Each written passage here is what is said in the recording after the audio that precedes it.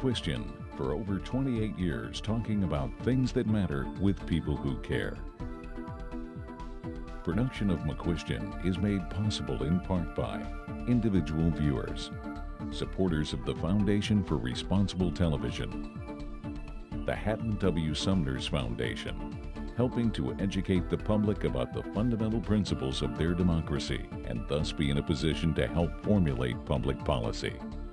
Moss Adams LLP, certified public accountants and consultants, providing industry-smart tax, assurance, and consulting solutions to help businesses and their owners succeed since 1913.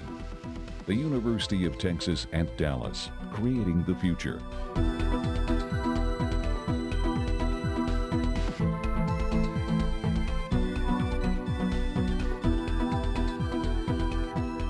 You're not going to be surprised that recent documents show just how much of the Kennedy assassination was covered up by the CIA and the FBI. The truth about Vietnam, what Oswald was doing in Mexico City, and the attempted assassination of Fidel Castro are all still being uncovered. One of the central figures in CIA misdeeds was Jim Angleton, and one of our guests has a new book out on the subject. On this program, we'll examine what we know and don't know about Oswald's trip to Mexico City 6 weeks prior to the assassination. We'll also take a quick look at how Vietnam and Kennedy's idea of peace may have been a factor in the events of November of '63. Finally, we'll examine just what new documents do and do not tell us about the government's role in the cover-up, so let's meet our experts. Starting on my right, Carmine Savastano is an author, researcher, editor-in-chief of the Neapolis Media Group. His writings focus on intelligence, government, and international politics. He studied legal documents for years. He's written over 60 research articles based on verifiable evidence. He makes regular appearances in the independent media, has had several research findings accepted by the Mary Farrell Foundation and the Assassination Archives and Research Center. Carmine, welcome back to the program. Thank you very much. It's good to be here. And sitting next to you is Jefferson Morley. He's a veteran Washington journalist who's been writing about the JFK story for national publications since 1983. The editor of the JFK Facts blog, Morley is the author of 2 biographies which explore the CIA's role in the events of '63. One is The Ghost, The Secret Life of CIA Spy Master James Jesus Angleton, and Our Man in Mexico, Winston Scott and the Hidden History of the CIA. His JFK journalism is collected in an ebook entitled CIA and JFK, The Last Assassination Secrets, and in 2009 he was awarded the Penn Oakland Censorship Award for his JFK reporting. Jeff, welcome to Dallas. Thank you, Dennis. Let me start by just going to your most recent book, which is called Ghost. I found it a fascinating read, to say the least. And while there is a big portion of the book having to do with the CIA and Jim Angleton and JFK, give that viewer some sense of what the CIA was all about at this time, Allen Dulles and Jim Angleton, how they got together, and what Angleton's job was during this time. So Jim Angleton was really could be considered one of the founding fathers of the CIA. He went into the Office of Strategic Services, which was America's first foreign intelligence service during World War II. After the war, that morphed into the CIA, which was created in 1947. And already by 1947, he's just 30 years old. He is a rising star in the CIA. He had met Allen Dulles during their time in the OSS. Jim Angleton was the head of the Rome station of the OSS. Allen Dulles was the head of the Switzerland station of the OSS, and they worked together during the war. Like a lot of people, Dulles was immediately impressed with Angleton's creativity, his precocity, his imaginative approach to intelligence. And so those 2 men were really linked from the start. Dulles becomes the director of the CIA in 1952, and that really helps Angleton's ascension.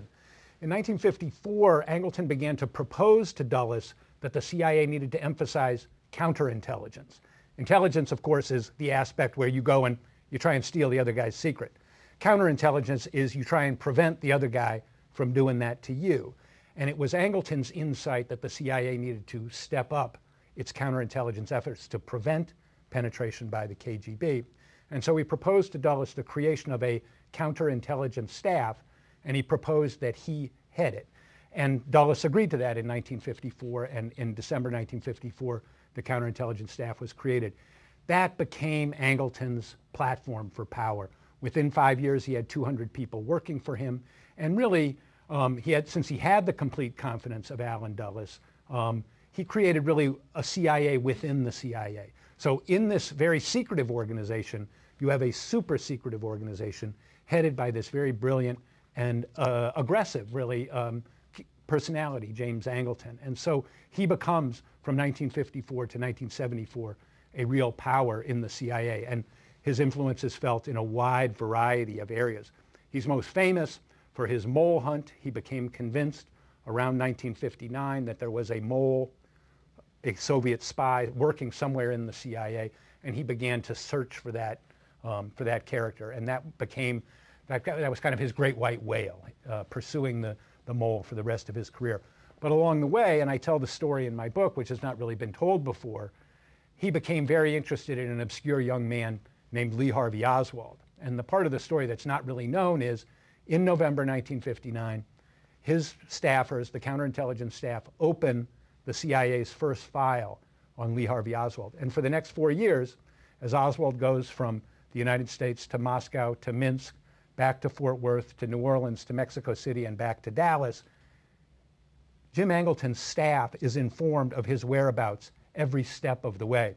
So the story that was told to the American people, that this fella named Oswald kind of came out of nowhere and killed the president, that story was false. It was a cover story for the fact that Oswald was the object of intense CIA interest on the part of Jim Angleton's staff for 4 years before he was arrested for killing Kennedy. Okay, so let's take Oswald, and when he joined the service, was actually sent to, was it Tokyo? Is that where he was sent? He was at the Atsugi Air Base in Japan. He was a radar operator. He had a security clearance. Yeah, security clearance. Did he work on the U-2 stuff or something? Did I remember something like that? Well, the U-2 flights took off from that air base, so you know, he could have been aware of that. Yeah. All right. So then, do you think he really had decided he was a communist and he went to Russia because he was a communist, or are you saying there's something more to the story? What do you think?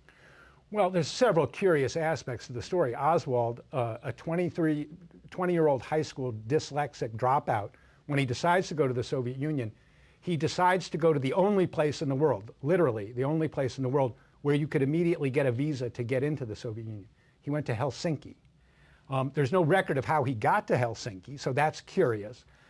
His choice of place is curious, and so then he goes there. Was he a CIA? Was he a false defector? You know, we can speculate about that. That's possible. I'd rather not talk about, I only talk about things that I'm sure of. Mm-hmm. So he goes there and he lives in the Soviet Union from October 1959 to June of 1962. All right, and then when he comes back, I understand he didn't have any real problems coming back. Somebody just met him at the boat. In fact, didn't one government agency loan him $400 or $500 enough to get he and his wife and daughter back, or do I remember that right? This is curious. You know, it was known to the State Department and the CIA that he had offered to share military secrets with the Soviet Union. He easily could have been arrested immediately upon his return simply for making that offer. And the fact that he wasn't arrested is odd, to say the least. But I think the important thing to understand about Angleton and Oswald is they didn't lose track of him. When Oswald returned to the United States in the summer of '62, he was interviewed twice by FBI agents. We now have, was declassified in the 1990s, the original documents and the routing slips that were on top of them.